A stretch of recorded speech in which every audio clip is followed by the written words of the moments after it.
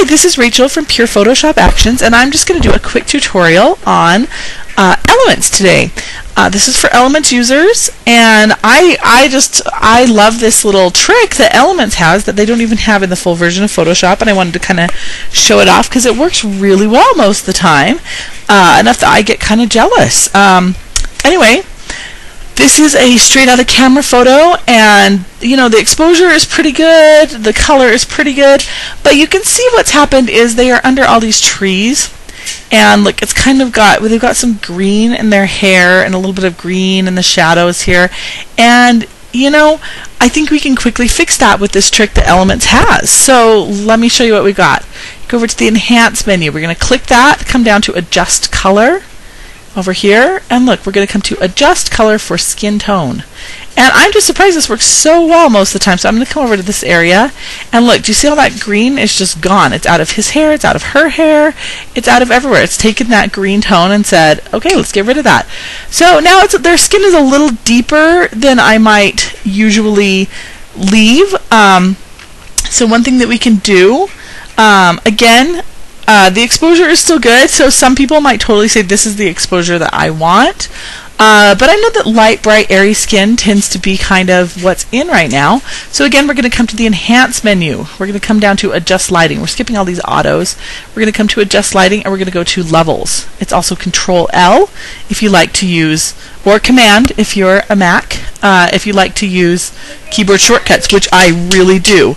Okay, so here's Levels. This is the histogram. This is kind of the story of the image. Here we have, these are the shadows, those deep dark black tones.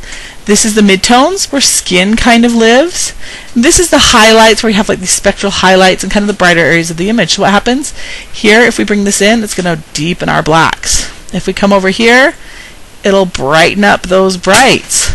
And here, if we just move the midtones, notice it leaves our whites where they are, those brights, leaves the blacks where they are, but it's going to bring up skin tones. So you know what, like I kind of like, I don't know, is about right here maybe. Their skin looks kind of nice. I might even bring this over, like bring up the shadows a little bit. But there it looks, we can click our preview off. So there it was before, and here we have after. They're a little more light, bright, and airy. And we say, okay. And I forget, it doesn't put it on a separate layer. You can do a Control-J. So let's undo what we did there. Oops, I just undid both. So we'll Control-Y and bring back our color correction. So yeah, Control-Z undoes. Control-Y will bring back one step. So let's bring back our color correction.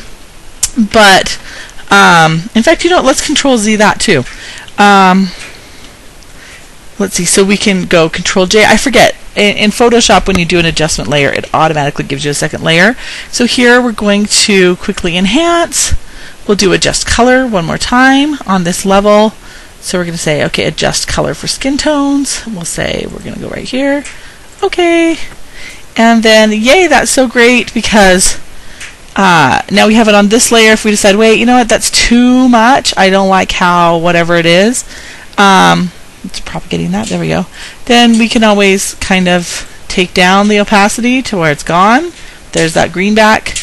Bring it all the way back. You know. So that's always a really nice thing. I like to do that. We can also run our levels. I'll just run it on here for convenience sake. You could add another background layer if you wanted to do that and do it on there. But let's see. So here we have Adjust Lighting. We're going to come back, Levels. I'm just going to add, again, a little bit about here and about here just to kind of give it that snap. Here we go. Snap, crackle, pop. Looking good. So there's before, there's after. I like it. There we go. That's just a couple quick things that we can do, kind of get you ready for some color pops and things like that. We could do some Sunshine Baby, brighten up their faces. We could use Turn Out the Lights Baby and bring down these edges. There's just all sorts of things. We could pop it. We could do a nice like haze action would be awesome. Anyway, it's all up to you what you do from here, but those are just some really, really fun things that Elements has. Anyway, this is Rachel from Pure Photoshop Actions. Have a nice day.